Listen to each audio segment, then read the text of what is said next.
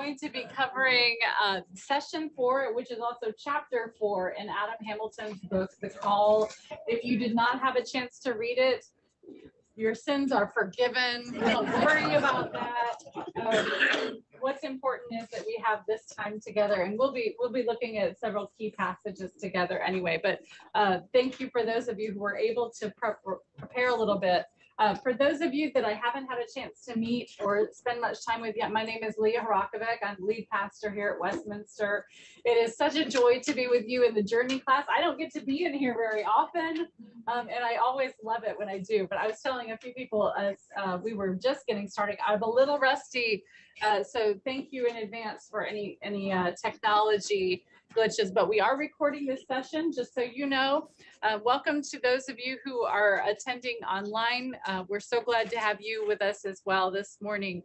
Please do wave your hands or your electronic Zoom hand if and when you have questions or want to jump in, because I don't want to leave you out, but I'm not always turned toward you. So I know the folks here in the room will also help keep me accountable if you see one of our friends online jumping in.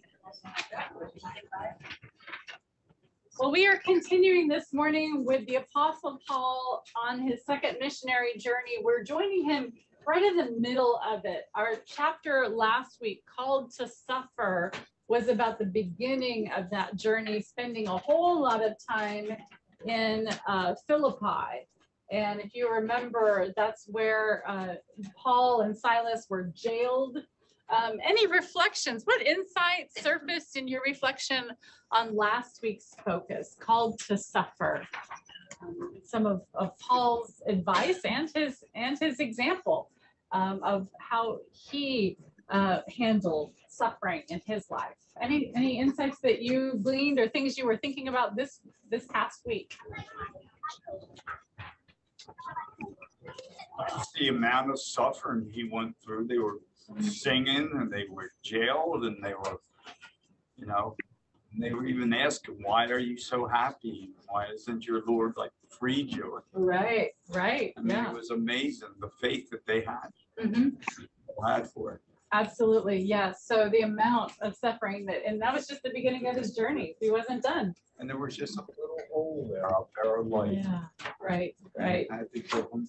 And he talked everyone to stay when the earthquake came. And he had some incredible influence on the lives of others around him, even in that short time they spent together in the jail cell. Thank you. And we didn't talk too much about that in the sermon last week. Yes, that's good. Right, thank you. Yes, the hand over here online. Gail. It was memorable for me that the guard at the prison, he was so afraid he was going to lose his job because he's expecting everybody to leave when when their chains were broken, and yet they didn't leave, which was just so awesome. And then of course he believed, the guard believed. That was pretty cool. Thank you. Yeah, the incredible transformation in his life, and that his life was saved in more than one way. Saved physically, saved spiritually. Thank you, Gail. Did I see another hand? Nick, was that you? No, it wasn't me. Oh, okay. Sorry. Any others in the room? He did baptize his family. Yes, he baptized the jailer and the whole household of the jailer that night. Right. Thank you. Good reminder. Any other thoughts about the last week's themes, some insights that you had? Yes. Just a transformation of the character of Paul, and from where he started, and then the fact that he was jailed and he was praising God, and then he didn't even tell them that he was a Roman citizen. Oh, right. So just his character and the transformation is just beautiful. Yes, the humility that Paul went about, that whole experience. Yes, and that it didn't come out until the morning that he was a Roman citizen, that he was exempt for some of the humiliation that he had endured. Right. Thank you. Yes. It's kind of like no matter what happens, keep moving on. Yeah, no matter what happens, keep moving on. Yeah. I had read something last week or so that said God's will never take us where God's grace can't protect us. So God's will never take us where God's grace cannot protect us. Oh, that's beautiful. Yeah, that assurance that God is with us indeed. Thank you. Well, we could keep going, and it is amazing to me. Paul keeps going as we're talking about this. That after that experience of being, stripped in public, beaten, put in stocks, put in jail, that he didn't, once he gained his freedom again, just turn around and say, "Okay, I've done enough. That was a good journey, and now I'm going home." He doesn't. So let's continue as we gather this morning with our opening prayer, and I invite you to join me as you are led. Loving God, we yearn to encounter you in your word. Make us aware of your presence as we seek to make your story our story. In the name of Jesus Christ, we pray. Amen. So we're switching gears just a little bit, not a new journey, but a new part of the story. And the focus that Adam Hamilton has for this section, which is the second half of Paul's missionary journey, is called to love.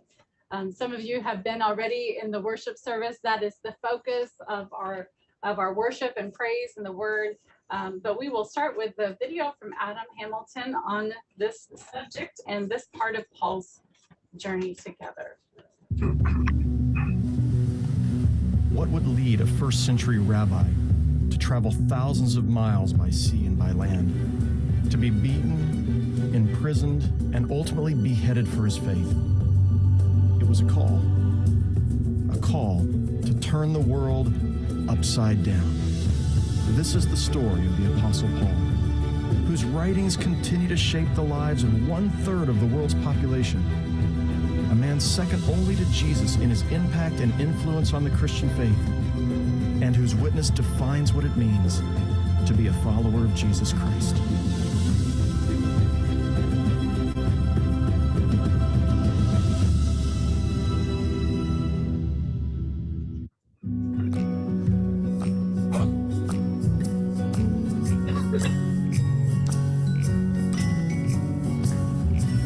Saw Paul, he was leaving Philippi, having been beaten and abused and imprisoned, and then leaving the prison, he went to the town of Thessalonica. He argued with the Jewish people there and the Gentile God-fearers that Jesus was the Messiah. And there were some Jews who believed and many God-fearing Gentiles. And this created both jealousy and a concern that this false teacher was leading people astray. In essence, chased him out of town. He went on to Berea. They sought the scriptures and carefully listened to what he was saying. From there, Paul was led down to the town of Athens, where we are today. And in Athens, we're going to explore Paul's ministry here and some of the things that happened during his time of preaching and speaking and ministering in a community that was largely non-Jewish, Gentile, not even familiar with the Jewish scriptures. And so let's explore a bit of Athens.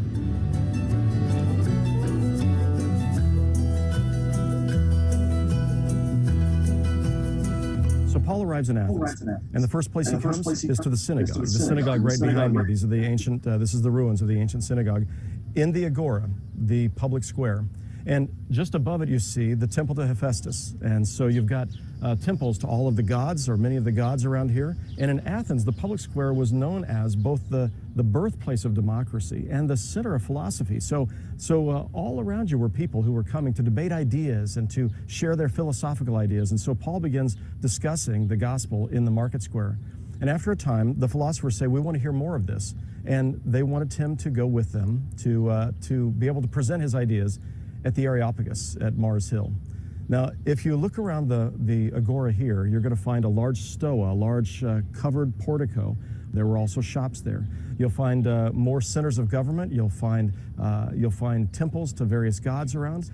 Now let's go together to the Areopagus, where Paul went and reasoned with the Epicureans and the Stoics. Let's go.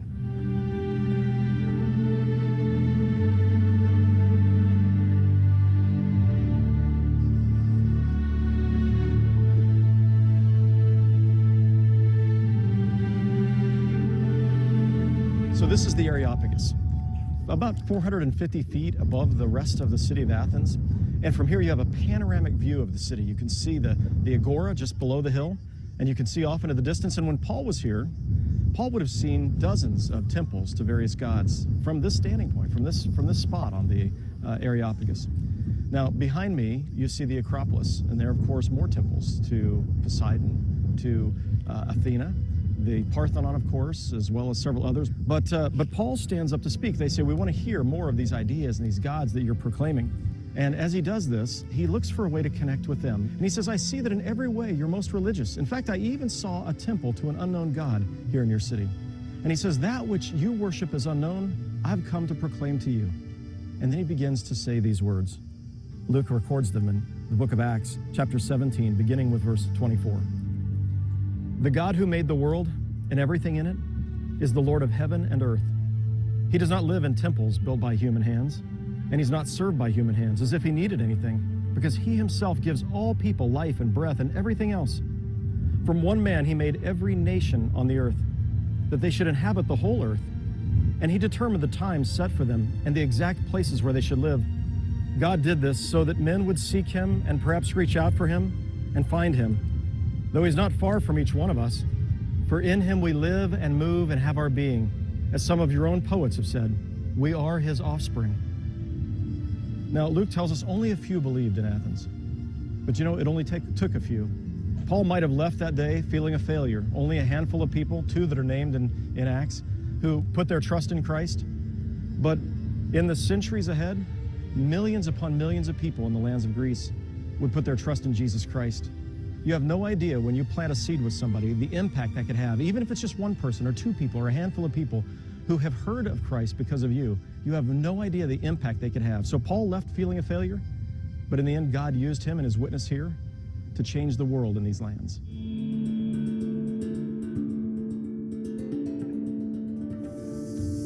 After a 2-day journey from Athens, Paul arrived here at Corinth. Corinth was the capital city, or the leading city, the center of government for all of what we would call Greece, Achaia. And what you see in the distance is the Gulf of Corinth. And this body of water leads out into the Adriatic Sea. What you see here is the Corinthian Canal.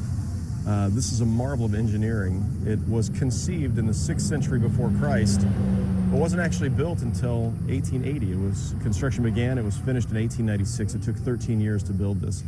Now, prior to the building of the canal, what happened was ships would land at the Aegean port. They would be pulled off of the water, put onto dollies, and slaves would transport them 3.7 miles with all their goods on them across land on tracks, which you can still see, and then would deposit them back into the Gulf of Corinth. And so Corinth became one of the wealthiest cities in the Roman Empire. It was also known, however, as a place where the sailors would stay for the day while their ships were being ported over by slaves. And so taverns, brothels, temple prostitutes, all of these were a part of Corinth. And for this reason, Corinth itself became known as not only a wealthy city, but also as an immoral city. And Paul came here, and he spent a year and a half ministering, starting in the synagogue, preaching the good news there, and then eventually into the marketplaces, proclaiming the good news of Jesus Christ. And we know that he wrote several letters here to Corinth, probably at least 4 to the people of Corinth. The letters demonstrate that there was a concern among the people for sexual immorality, questions about the meat market and what's appropriate to eat and not to eat. There were major divisions in the church. There was conflict in the church, and so Paul addresses that conflict. And I want us to explore together these ruins of the ancient city of Corinth. Let's go.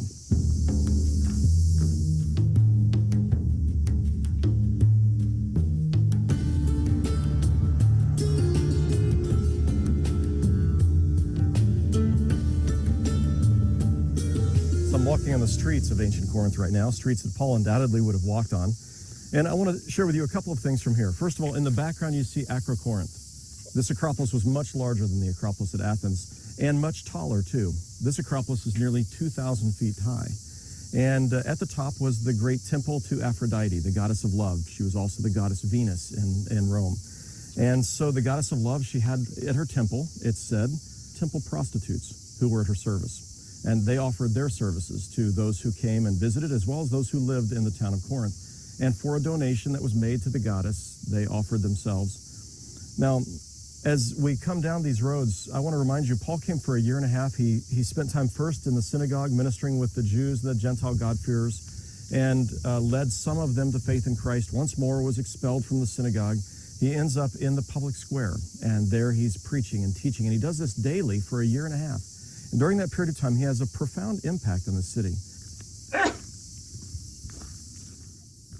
of the most amazing buildings in the archaeological site of ancient Corinth is the 5th century BC Temple to Apollo.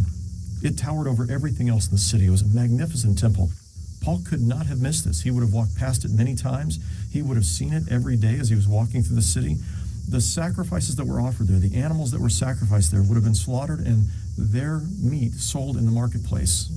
This is something Paul addresses in one of his epistles to the Corinthians.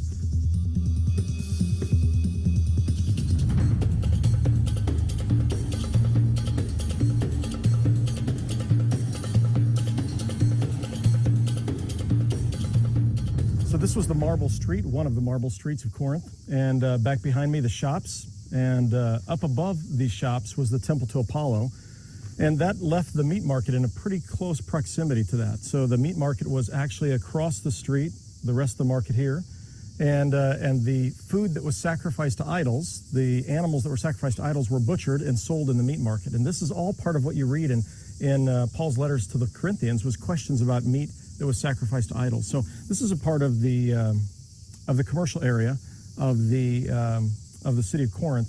So now I want to take you to the Acropolis, the Acrocorinth, where in Paul's day the temple to Aphrodite stood.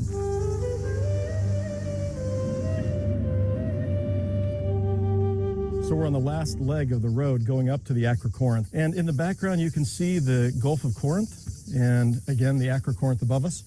Let's take a look.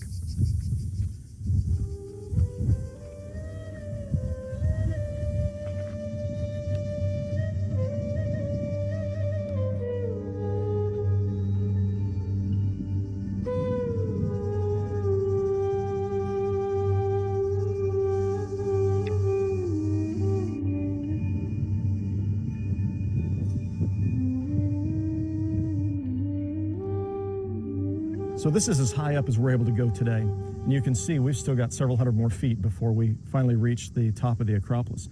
What you can see from here, however, are the ruins of the ancient castles that were built over centuries. Beyond the top of the Acropolis that you can see here is the foundations of the temple to Aphrodite.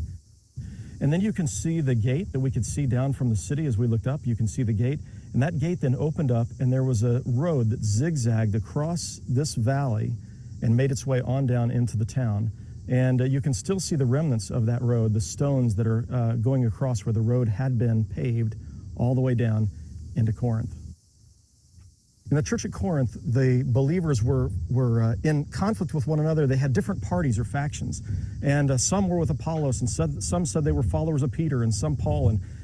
And Paul was calling them to lay aside those things that led to conflict, the pride and the arrogance and the disputations over things that ultimately didn't matter. And he reminded them that the primary characteristic of the Christian life was love. Now, many of you are going to be watching this video during an election year. Every 2 years in the United States, we go through this picking at the scab that divides our country, the wounds in our country. And we're divided, Republican and Democrat. We're divided over issues in so many ways. And during that time, we forget that we're bound together by Jesus Christ, that we're brothers and sisters in Christ. And we allow this to tear us apart. And we as Christians ought to be that bridge that brings people together, that reminds people by our actions, that demonstrates to people how you live with your differences and yet still love. I want to invite you to do that in your church and in your community. And so I want to end by reminding you at this place where the goddess of love was worshipped, how Paul defined love and how he challenged us to love. And this is what he said in that famous chapter, 1 Corinthians chapter 13. Listen to these words. He said, "If I speak in the tongues of mortals and of angels, but have not love, I'm only a resounding gong or a clanging cymbal. If I have the gift of prophecy and can fathom all mysteries and all knowledge, and if I have a faith that can move mountains, but have not love, I am nothing. If I give all I possess to the poor and surrender my body to the flames, but have not love, I gain nothing." And then he describes what that love looks like. And he says this, "Love is patient. Love is kind. It does not envy. It does not boast. It is not proud. It is not rude. It's not self-seeking. It's not easily angered. It keeps no record of wrongs. Love does not delight in evil, but rejoices with the truth. It always protects, always trusts, always hopes, always perseveres. This kind of love never fails." And then he ends the chapter in this way, "And now these three remain: faith, hope, and love. But the greatest of these is love.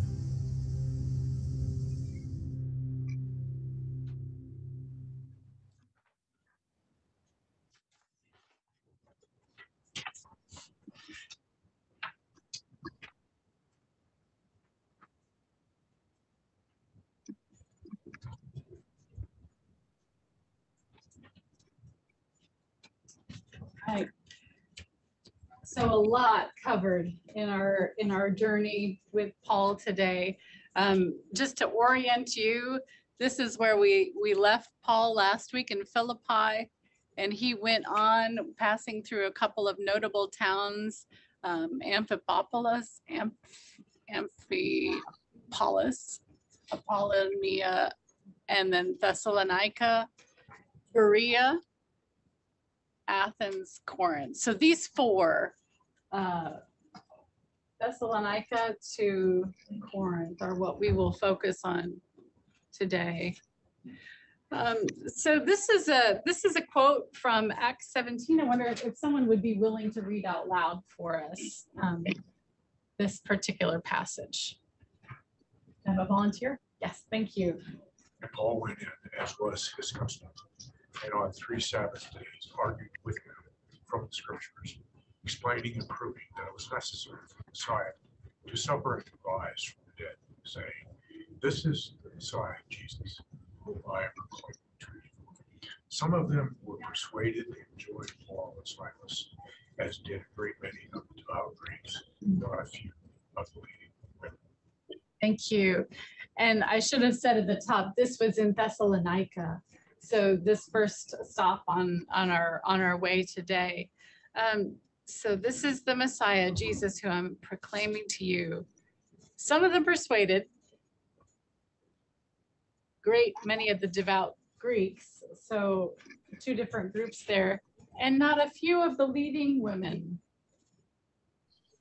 But we know that that's not the full story, that there was opposition too in Thessalonica and continuing to follow Paul in Berea. What form of opposition did Paul face? Do you remember what kind of opposition? What were people upset about in Thessalonica? Yes, Nick.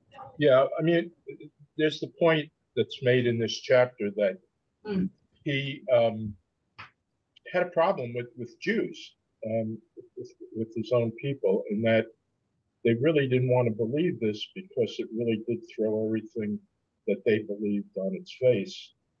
And he was very firm in his beliefs that Jesus was the Messiah, and it was a Messiah that was very different than the Jews had thought he would be. And as a result, he says, I'm going to go and preach to the Gentiles because, you know, some of this is falling on deaf ears among my own people, my own Jews. Right. Thank you. Thanks very much, Nick. Yeah, so his own people, those who shared his same faith, the Jewish faith, but yet they were not opening their arms to this scholar from afar. Yes, what else? I was going to say also those who worship the Greek gods. Right. Also. Yes, so some opposition from those who were of other faiths and those who observed, the Greek faith system and had their own, gods of choice at that time. Thank you. Thanks, Gil. Others, yes. I think when he was preaching a suffering that Jesus, and then it was necessary that the Messiah would suffer and be raised. This is immensely difficult to accept. Yes. By anybody. By anybody, correct, right. And that was offensive. And then, of course, for Jewish people, as they dealt with Christians, as they separated, it was, how can we have 2 gods? Because there's only one God we're to love. So it was a division right within the center of faith. Thank you very much. Yes, if you weren't listening to Paul closely, you might think that he was preaching about another God, a different God, especially if you weren't familiar with the theology of a Messiah arrival within the Jewish faith. Great. And that Messiah would suffer and be put to death, right? That is just not part of the traditional understood trajectory of a Messiah, of a Savior. Thank you. Well, let's look at this next question. Those opposing Paul and his colleagues accused him of turning the world upside down. Have you heard that phrase before? That's from the Bible here. Yeah, isn't that neat? Yeah, turning the world upside down. Do you think that accusation could still be made of believers today, those who follow Christ today? What do you think? Any thoughts come to mind that you'd like to share? Yes, May. Sometimes yes, and sometimes not. And I think we find it disturbing sometimes because I think that Jesus did turn the world upside down. And we should sometimes still be doing it. And I think when we see when the church collaborates with repressive regimes, for example, it's not turning it upside down, and that bothers us. Yes, yes, right. Yeah, that Jesus did come and turn a lot upside down. And yet the church has sometimes been aligned with, right, those systems that continue to reinforce secular governments and other systems of oppression, perhaps. Others, yes. Martin Luther King was accused similarly, and even by other the Christian church, who hated him, some parts of the Christian church. He opposed the war. He was hated for that, the Vietnam War. Yes, thank you. Right, so some Christians, even in the 20th century, have had that same accusation of turning the world upside down by others in the same faith. Thank you. Yeah. Any other thoughts on that? That feels like a kind of modern phrase because we have heard it so recently. I mean, Yeah. I don't think you can underestimate how much of a radical Jesus was. I mean, just the phrase, "the meek shall inherit the earth." I mean, that flew in the face of everything. It wasn't the rich, it wasn't the educated, it's not the powerful, it's the meek that shall inherit the earth. I mean, Jesus's teachings were so profound and different for their times that they didn't know what to do with it, really. Right, and clearly some were very threatened by it. Thank you. Thanks, Nick. Oh. Other thoughts? What is the excerpt in the study book from the first letter to the Thessalonians? If you have your book with you, it's on page 127.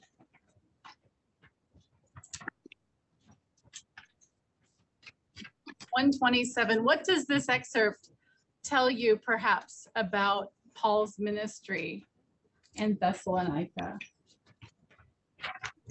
It starts with, our message of the gospel came to you not in word only, but also in power and in the Holy Spirit and with full conviction, just as you know what kind of persons we proved to be among you for your sake. And you became imitators of us and of the Lord, for in spite of persecution, you received the word with joy, inspired by the Holy Spirit. As you know, we dealt with each one of you like a father with his children, urging and encouraging you and pleading that you lead a life worthy of God, who calls you into his own kingdom and glory. So here we have a letter from Paul going back to the church in Thessalonica. So what can you deduce from this part of his letter back to them at a later date? What kind of relationship did he have? He loved them. Oh yes, he loved them. Right. It sort of reminds me of Chris's sermon today, where with the kids, he used us, and then he pointed to the congregation, the theys, trying to say that God loved all of us, not just little kids, not just a select few, but he loved all. And that's the way that excerpt ends, and I think it's telling and profound. Absolutely. Thank you, Gail. Yes, we love each one of you, so personal. and far encompassing. Thank you. What else? I think it's such a parental kind of relationship, because in knowing how they had believed and accepted, he also knew that it was opening them up to persecution too. So there was that sense of pride and joy in what they were believing, but also a concern for what they might face because of it. Thank you. Thank you so much, Judy, for bringing that out. Yes, that parent, I mean, in the best sense of the word, he felt all those parental feelings for them. Yes. I love that the baptism was today too, because the baptism is so specific to each one of us, and how you ask, do you see your reflection? Yes. You know, that's the baptism. Absolutely. Right.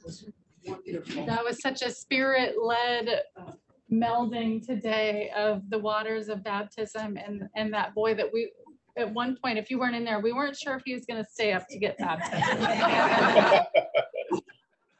You get to be 2.5, you have your own mind about something, even if you can't articulate it. But you said friends. Yes. And immediately he waved at all of them. Yes. Yes, we see each other through those waters as friends in Christ, as brothers and sisters, siblings. Yeah, that was really neat. Thank you. So we have that beautiful language of love in so many different facets of that, you know, parental fear and love and pride and, you know, wanting to protect them, but also knowing that, you know, that he's giving them a message that puts them at risk.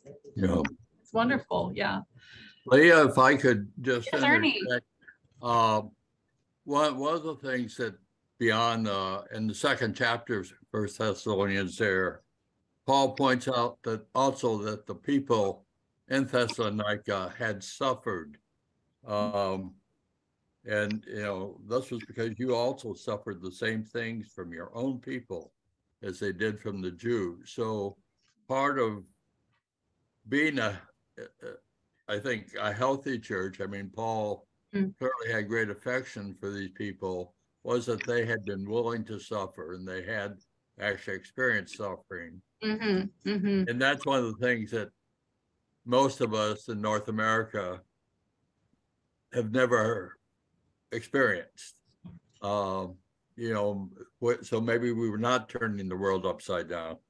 Ah, thank you. So some healthy self-examination there, Ernie. You're encouraging us to do as those who maybe have not experienced that direct suffering because of our faith. Thank you. What do these travels so far, and we can keep thinking about this question, what do they indicate about Paul's hopes for the church? What are some of Paul's hopes for the church? What do you glean from what you're hearing so far? Yes. Inclusive. Inclusive, yes. Women in particular. Whoa, yeah. Did you notice a couple of these passages, and including a few notable women? Yeah. Whoever was writing it down, where, you know, we believe it is Luke, the same one who wrote the Gospel of Luke, was very intentional about saying, including women. There were men and women here who are becoming part of this church. Thank you. What else? What other hopes do you see through these journeys of Paul? I think that he certainly was not naive and knew that what he wanted people to believe and what he wanted the church to be needed constant tending. What the church needed to be needed constant tending. Yes, he wasn't kind of one and done in these communities. These letters that he writes back to them, I don't know if that's what was on your mind, but I'm thinking about that too. Yes, that his message continued, his relationship continued with them. Almost to the point where he's creating a structure, because when he leaves people there that believe the same as he does, to tend to the flock, so to speak, and to make sure they don't forget and stray. So in a way, he's setting up a structure and a process for it to become a whole church and to reach everybody in the whole community. Nick, that's great. Great point. He is leaving leadership in his wake. Yeah, so he is not amassing disciples for himself, but he is really empowering people locally to continue. Thank you. Great insight. Yes. And just, I don't know if this is great insight, but as I was reading and it said, Paul went in, I forget, I don't know if it was Corinth or I don't know exactly where it was, but I did read this, that he went into the temple on the Sabbath and began to preach. And I just sort of wondered, in our well-orchestrated services on Sunday, would we welcome people coming in to preach like that? It just made me think. I love it. That is a great thought, Gail. There's a seed planted. I have to sit with that for a little while. I think you're being modest about your great insight there. Thank you very much. One other comment? Yeah. Yes. I'm wondering how much has changed since the days of Paul. Because if you preach inclusion today, loving your enemies, loving the Russians, loving the Iraqis when we were bombing them, loving the Vietnamese when I was young, you're going to be persecuted. I know. Right, right. Absolutely. Thank you for that. Even if they're of another religion or have no religion. Right. And Christ and Paul didn't discriminate. It's very good, bold point. Thank you very much for bringing that up. The others kind of are changing. Who looks like the enemy? Yeah, I think what was on the front of the bulletin this morning is very thought-provoking. Yes. Some of you haven't had a chance to get the bulletin yet, but this is what Bill's referring to. It's from the brothers Karamazov, Dostoevsky. I've never been able to understand how it was possible to love one's neighbors. And I mean precisely one's neighbors, because I can conceive of the possibility of loving those far away. If I must love my fellow man, he had better hide himself, for no sooner do I see his face than there's an end to my love for him.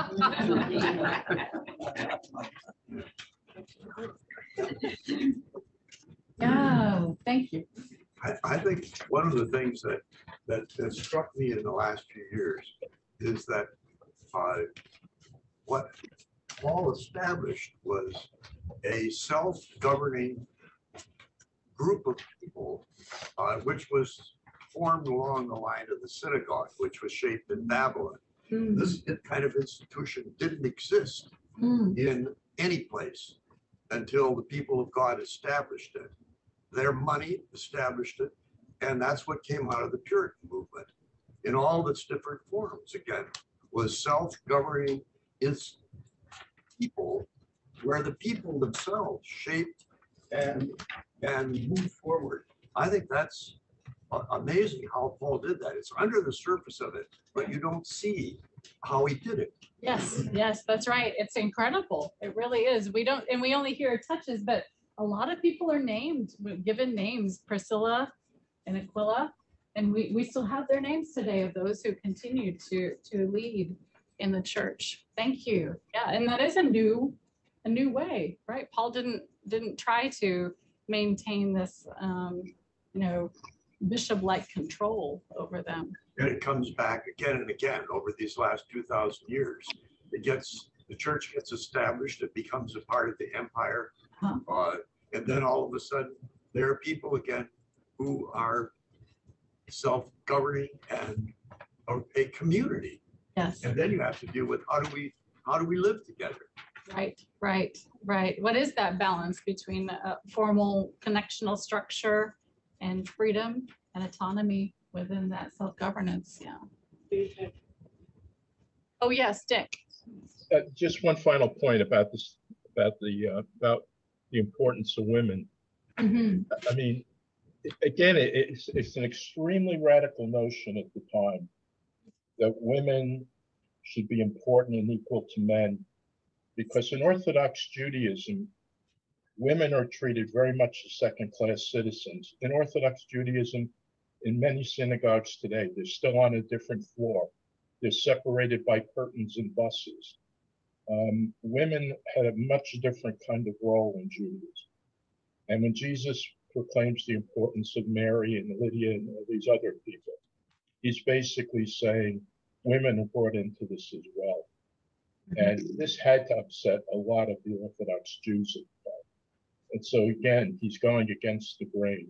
He's saying something that's totally radical and new that they can't tolerate in a lot of ways, which is the reason why they're being crucified. Thank you, Nick. Yeah, and we had the story from last week about Lydia, a brand new believer that Paul baptized, and she compelled him and his companions to stay in her household for a number of days, right? So accepting that invitation alone, extending baptism to her household, not checking with any men in the household. Yeah, absolutely radical, right? And she became a leader in the church. We're going to move on into Athenian territory. So many of the beautiful shots from Adam Hamilton's video took place in modern Athens now. And how many of you have been to Athens? So some of you have, yeah. Any quick impressions of what Athens looks like today? Big, okay. Thank you. Any others? The great ancient ruins, but also very modern, graffiti everywhere, vehicles rushing all around, so real contrast. Yeah, so it's not just a museum, it's also a very modern, city with all that goes with that, right? Yeah, not all, but yeah. Where Paul preached, I was up on that hill, and it's very slippery. Very slippery. Walking up, the stones are worn absolutely smooth from all those years of people walking up. And when you get to the top, that's where he preached, and that's where they gathered. It's very rough. There's no construction. They were sitting on the actual stones. Just getting on a big rock. And then you looked out and you knew that 3,000 years ago or 2,000 years ago, the hills were covered with trees, and they had thunderstorms in the summer, but they cut all the trees. And you could see that. You could just see the place today and then. Yes, yeah, so some things have stayed the same and other things radically different. Right, right. But that was the best way to give a big speech that the most people would hear. Right? It was practical as well, going up on that big rock. But very few people could be up there at the same time. It was not a comfortable place to be. There were just a few sitting places. They must have stood for hours listening to each other. And that's where the deliberations were made for the city. So it was a political center. Yes, yes. Thank you.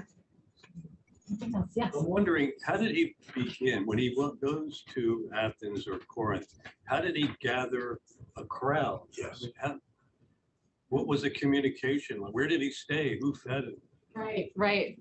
Absolutely. Good questions. I asked myself that question too. How does he start from scratch in each of these towns? You know, go walking in, who's the first person that he finds? You know, does he? Yeah, so often he goes to the synagogue and maybe finds some allies, or at least people who are open to speaking with him, listening. But there's a lot we know. You're right. I think about, you know, he did not have a huge bank. He didn't have a city card where he would go and find an ATM and pay for lodging at each place. Yeah. His occupation was a traveling salesman. So he was not sitting in Tarsus making tents. Yeah. He had to sell tents. He had a trade. So imagine him as an evangelical salesperson. Wow. And they don't sit there waiting for people to come to them. They come to the customer. Yes. He doesn't have a job. That's right. He's got to approach people. Great. Yes. Huck. I think there's a culture within the Athenian community and the Greek community in the South that was open to hearing other ideas and debating them. Yes. So he probably went there with purpose, saying this is a chance for me to present new ideas. And I could imagine people would stand around, well, here's a different guy and he sounds smart. Yeah. It's a good way to occupy an afternoon. Right. There's a culture there. Absolutely. They want to hear from somebody who's got some provocative things to say. Yeah, they're used to debating. It's a culture of rhetoric. And you were perceived as really intelligent if you could engage in this back and forth debate with someone. So yes, thank you. Well, I've got a quote here from Acts 17. Would someone be willing to stand up and be Paul in this speech? And this is kind of long, so if you want to stand up and give the first half and hand it over to a different Paul, you can do that too. Anybody want to stand up and? I will. Oh, okay. We've got somebody up online, and then we'll hand it over. Yeah, this is Paul, although I'm not going to stand up. One of the things about this passage, it brings up a point I was going to make for your previous question, that how skilled Paul was of delivering his message, his ministry in a non-threatening way. Yeah. That's one of the takeaways. Athenians, I see how extremely religious you are in every way. For as I went through the city and looked carefully at the objects of your worship, I found among them an altar with the inscription to an unknown God. What therefore you worship as unknown, this I proclaim to you. The God who made the world and everything in it, he who is Lord of heaven and earth, does not live in shrines made by human hands, nor is he served by human hands as though he needed anything, since he himself gives to all mortals life and breath and all things. From one ancestor, he made all nations to inhabit the whole earth. And he allotted the times of their existence and the boundaries of their places where they would live, so that they would search for God and perhaps grope for him and find him, though indeed he is not far from each of one of us. You want me to continue? Sure. Oh, okay. All right, Gabrielle. For in him we live and move and have our being, as even some of your own poets have said. For we too are his offspring. Since we are God's offspring, we ought not to think that the deity is like gold or silver or stone, an image formed by the art and imagination of mortals. While God has overlooked the times of human ignorance, now he commands all people everywhere to repent, because he has fixed a day on which he will have the world judged in righteousness by a man whom he has appointed. And of this he has given assurance to all by raising him from the dead. Oh, thank you. That was a bombshell. Bombshell. Absolutely. Yes. What would be in your mind if this is your very first introduction to Jesus as Lord? Has he mentioned Jesus yet? Yes. Oh, yes. Yes. Yeah. Maybe. He hasn't really called him Jesus or Christ, but there's this allusion to a man. Right. So what's your question at this point? Having heard this. I would say this guy's crazy. This is a whack job. Whoa. Yeah. Okay. Forget about him. Okay. All right. So this is just too far out, this raising from the dead. Okay. Any other reaction? He tops it off by saying he was raised from the dead. Yes. You know? Yes. Right. By raising him from the dead. Talk about a cliffhanger. What's next? Do you want to know more? So he starts it off though with talking about the things that they have in common. Yes. He knows what their beliefs are, their statues and things, and then he says, you know, you have this worship to the unknown God, and then he talks about one of their poets. So it's like he's creating this. I'm sure they were listening comfortably at that point to what he started to say. Yes. Then he moves into how what he sees is very different from what they've come to believe. So it's like he's into it. Yes. He sets the tone of let's see what we have in common first. That's a good starting place, isn't it? Yeah. Yeah. Well, you've anticipated my next question. So what approach did Paul take as he preached to the Athenians? Yeah, so he found some common ground. Why would he want to do that? Keep them listening, yes. So they buy into it. So they buy into it. He establishes a relationship. He establishes a relationship, yes. What else? he sort of brings the people to his level. So he's speaking with them, not at them. Right. He's speaking with them, not at them. Yeah, thank you, Bill. Yes. The commonalities between what the Jews believed and what the Greeks that he was preaching to. What are those? I mean, just drew everybody in. Yeah. Yeah. Right. But he's showing respect because he shows that he is bothered to learn about them before he opens his mouth. Absolutely.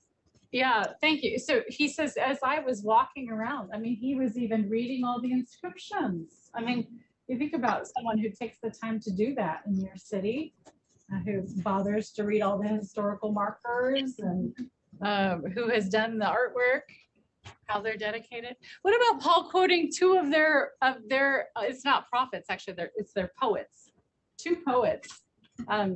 They were really short quotations. You might have missed those. Oops. The first one is here in this line, for in him we live and move and have our being. I've always loved that Bible passage. Anybody know that was written by a poet in like the 5th century BC? Not Paul's original writing. Yeah, I've always drawn a lot of comfort from that passage. And then, I've read this a million times and I realized, oh, that was from a Greek poet. And as even some of your own poets have said, for we too are his offspring. So 2 different poets. Adam Hamilton quotes the exact poets that a lot of scholars think those quotes came from. Yes. I think throughout, especially in Greece, he's making an argument. And he's asking people to accept, he's giving examples. Well, look, you even have a unknown God, see? Yeah. So I mean, it's possible, right? It's an unknown God. No name. Right. It's a kind of an inroad there. Yeah. Thank you. I think there's another point, Leah, that could be made too, is that this was fertile ground in Greece because Greece, by their history, with Plato, Plato wrote about Socrates, who was really a gadfly and went around asking lots of disturbing questions, that the Greeks were open to listening to debate, to hearing controversial things. And he, as you point out, very smartly knew how to kind of bring them into it, not feel threatened, but also act on the things that they were already used to, which was asking disconcerting questions. Thank you. Asking about the reason of being and so on. Yeah. Great. So they liked being pressed. Right. Right. Leah? Yes, Carolyn. Yeah. What he's actually doing too is taking these folks from a careful listening of the tangible to moving them into the spiritual world. And he's doing it very subtly and very gradually and very thoughtfully. Okay, they're not accustomed to that. They're worshiping tangible gods. They know there's something else out there, but they're not sure what it is. And he's gradually building that argument to take them into the spiritual world of Christ. Carolyn, thank you. Yes, he does move into the very concrete things, his own observations and his observations of their practices. But then, he does make this very reasoned argument about does the God of all things really need our offerings? I mean, as if that God needed anything from us. So moving them away from just the physical world to that spiritual understanding. Thank you, Carolyn. What other thoughts do you have about this speech in Athens before we move into Corinth?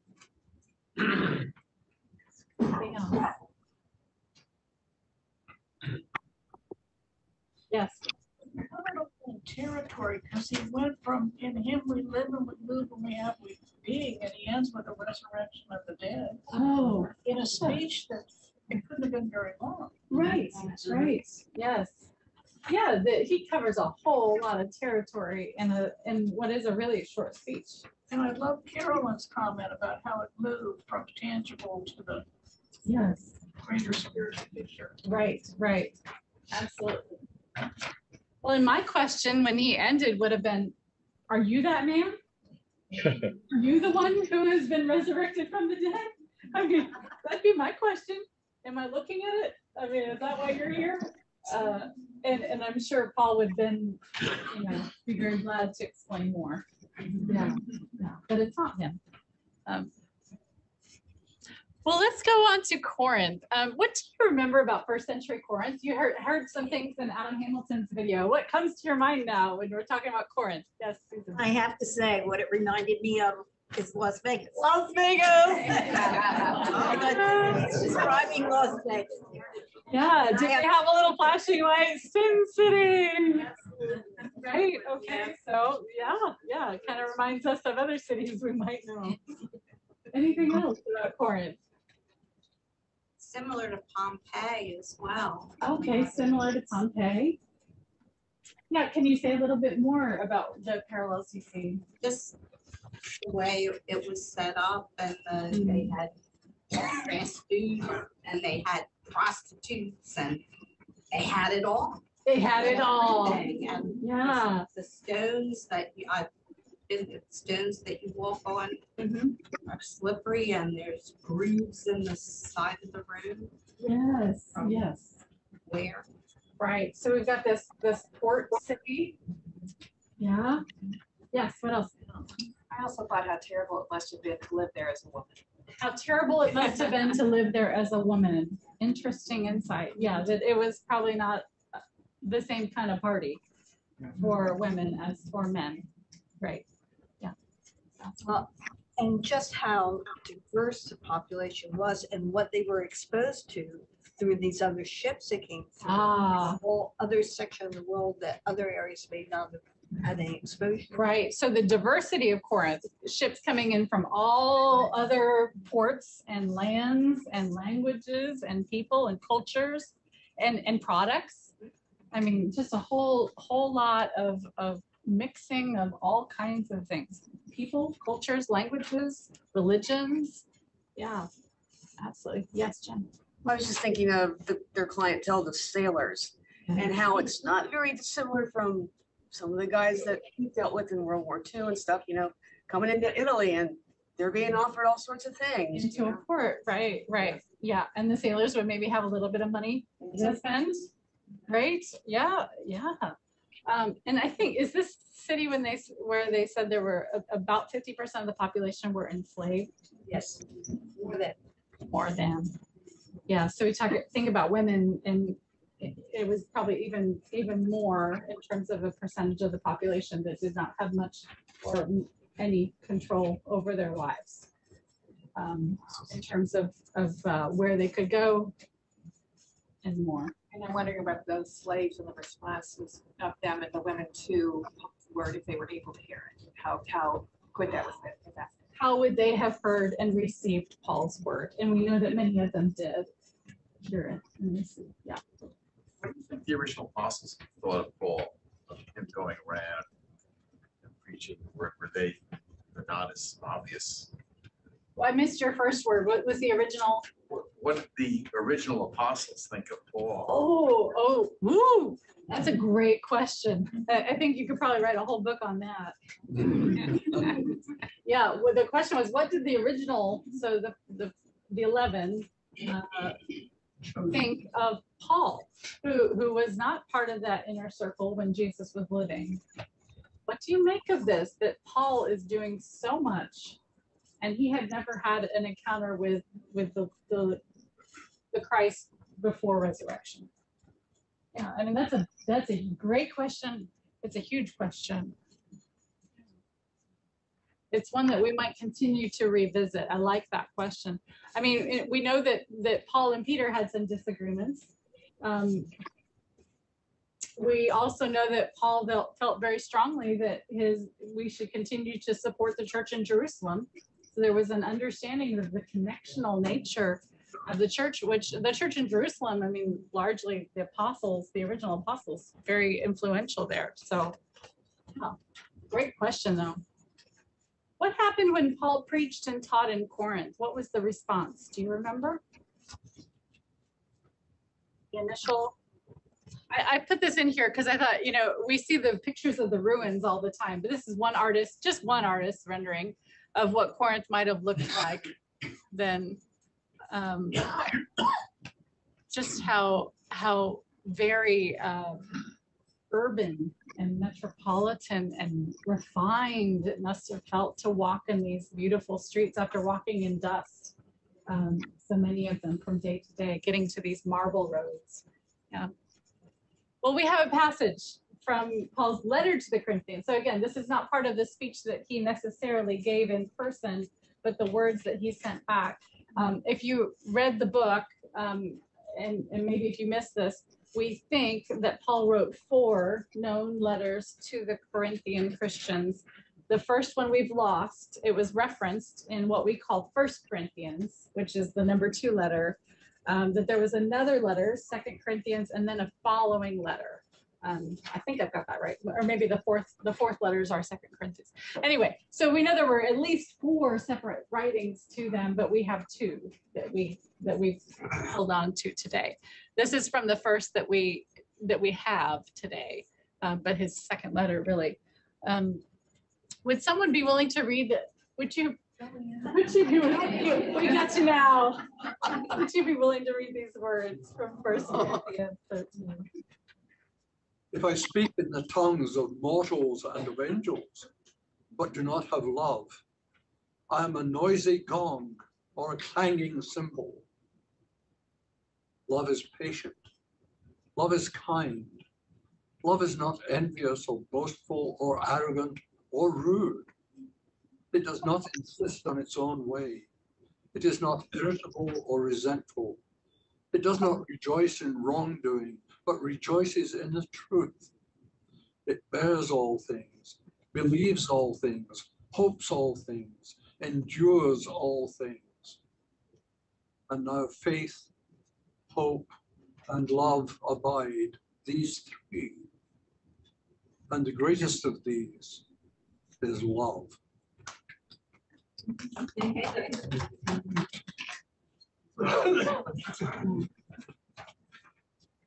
The original Bible text that I remember years ago was faith, hope, and charity.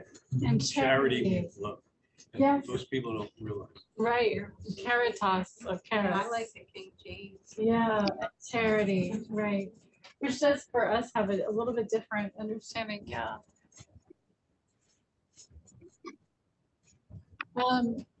Paul devotes more verses to the subject of sexual immorality in 1 Corinthians than in any other letter. What features in Corinthian life might help to explain that? I think we've talked about some of that. So let's think about this second question then. In what ways do Paul's words about the nature of love that we just heard, and we just heard a little bit, he says other things about love and love in Christ. In what ways do Paul's words about the nature of love help us today? How do they help today?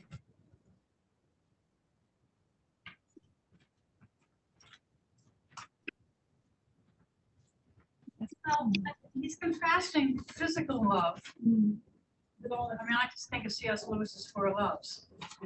That physical love versus spiritual love, etc.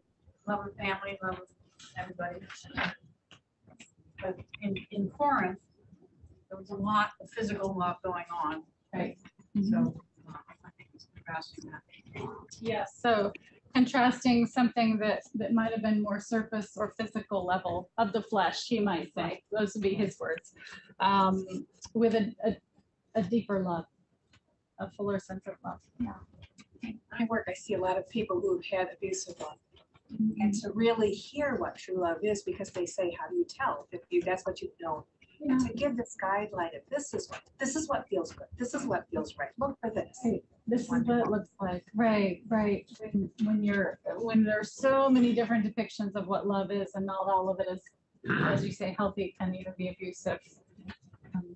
Going back to this picture that Paul paints. Yeah. What else? Yeah, the Greeks would have understood this because they had all those plays that they were written about love. Oh, yeah. You know, think about their culture. They like to talk about love. They love to talk about love. You know, but agape and eros and all these different forms of love that they would be familiar with. Mhm. So he was talking to the crowd that knew what he was talking about, I think. Right. Great. Yes. This is a subject they like to dwell on. Yeah. They like to build monuments to and personify Right. in goddesses. Yeah. So right. He was entering into a very a fraught topic there, but a hot topic too. Yes. And if we take this a little bit out of context, as we know the end of the story and much more about it, we substitute God for love. Yeah. You know, God is patient, God is all these things. Right. Yeah. Yeah. God is not envious or boastful.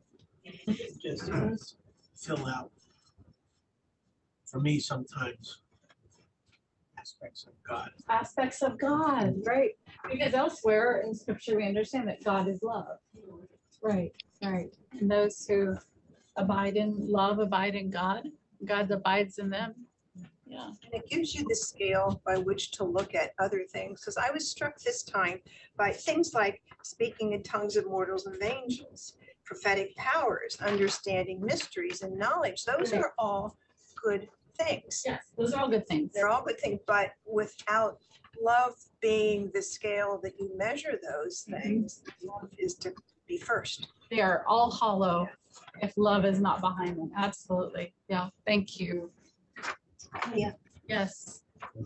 Oh, we've got, yes, Susan and Nick. Yeah. I like in the video towards the end when he said, and I think this is where love can come in, when there are differences of opinion, and that there's acceptance of differences can often be better heard when you're in a loving space. We have a fair amount of division going on right now where I live.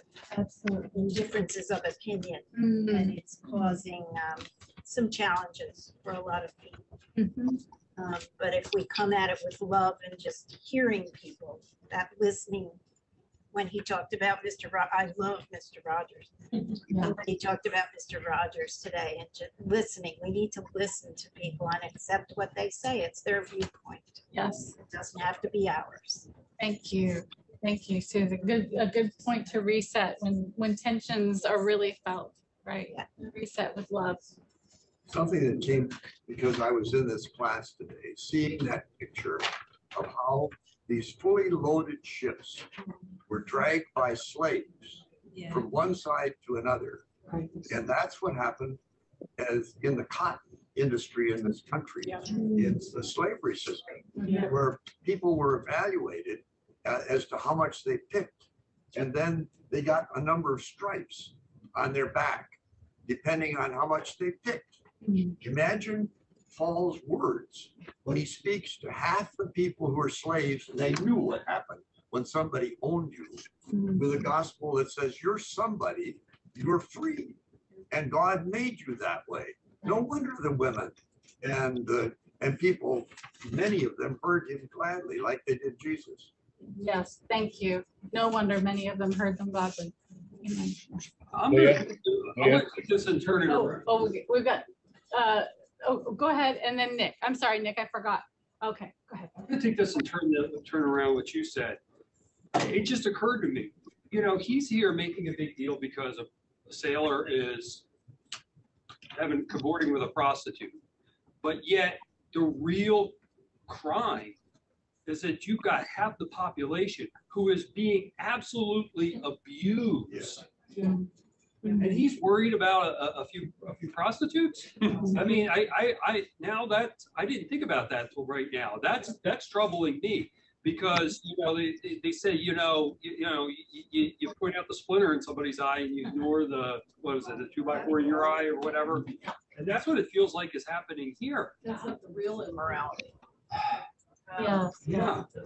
Right. Thank you. And we have a different letter from Paul addressing someone who has run away from slavery, Philemon. But you're right. I think ourselves would wish that Paul had perhaps said more and even defined more broadly what it is to commit crimes against another person who is made in the image of God. Nick. Yeah, I think there's a higher level here that also needs to be looked at, which Paul is getting to. I don't think he's quite there yet, but he's basically saying Jesus lives within us. And that makes our body a living temple or a living church. And we have to be respectful of the fact that he is in us and he's guiding us and he's teaching us all the time. And it makes our bodies have a different kind of importance. It's the importance of being a living temple. Thank you. Yes, the richness of his theology, his body theology, and the implications for ourselves and how we view ourselves and how we view others. And that's why he makes the point that, you know, it would be best if men didn't marry because they should be dedicated to the Lord and learning what the Lord is saying to them. And for, you know, lots of years this has screwed up the Catholic Church, this teaching. But, you know, his point was your first and foremost rule of life should be to learn about the Lord and Jesus and to serve him. And other things come secondary, including marriage. Thank you, Nick. Leah? Yes. Leah? Yes, Carolyn. Yeah, I just to correct one of those statements that was made a little bit ago. You know, Adam Hamilton quotes Strabo, the Greek philosopher, as saying that the temple was served by 1,000 temple prostitutes who descended down into the city and were giving offerings to support the temple. So it wasn't just a few prostitutes, it was 1,000 roughly, according to Strabo, and he was the Greek philosopher and geographer of the time. So my point being that what Paul was addressing was a very serious issue in Corinth. Right. Yeah. Thank you, Carolyn. Yes, that picture of 1,000 is almost overwhelming to think about. It was overwhelming even for Adam Hamilton to think about whether that number was an exaggeration or not. But whether it was 1,000 or 100, it sounds like you're right. That was pervasive among the culture, and I think as Meg pointed out too, you know, we don't know the conditions of those temple prostitutes and how much agency they had in that. We're kind of getting on our time. It's noon. And I want to leave you with these closing thoughts. We probably don't have time to explore each question at length, but think about this last one. What are you carrying with you as you seek to answer God's call? We think about, you know, Paul and his travels. We didn't even talk too much about how much time he spent in Corinth, 18 months. When you think about a journey, you think, okay, I'm going to stop here for 3 nights, you know, after 4 or 5 nights, I've seen it all, ready to move on. He pretty much set up shop with Priscilla and Aquila, got a job among them, making tents and nurturing them as leaders in the church. And also, you know, Paul was a man of his time too. And so what might we be continuing to carry, making our journey more difficult or difficult for others in the faith or those who have yet to come to faith? Thank you all for your time today, for your commitment to this exploration in Lent of Paul and the ways that he points us to Christ's good news. Let us join together in a closing prayer. Loving God, guide us as we seek to emulate the most profound example of your love made incarnate, your Son, Jesus Christ. Make us aware of your presence with us, guiding us by your Spirit as we continue our journey as followers of the way. In the name of the one who came to show us your love is light, your Son, Jesus Christ. Amen. May you go in peace in Christ's name. Thank you again for your time this morning, and blessings. Don't forget to look into the next chapter, which is called Called to Give, chapter 5. Thank you. Thank you.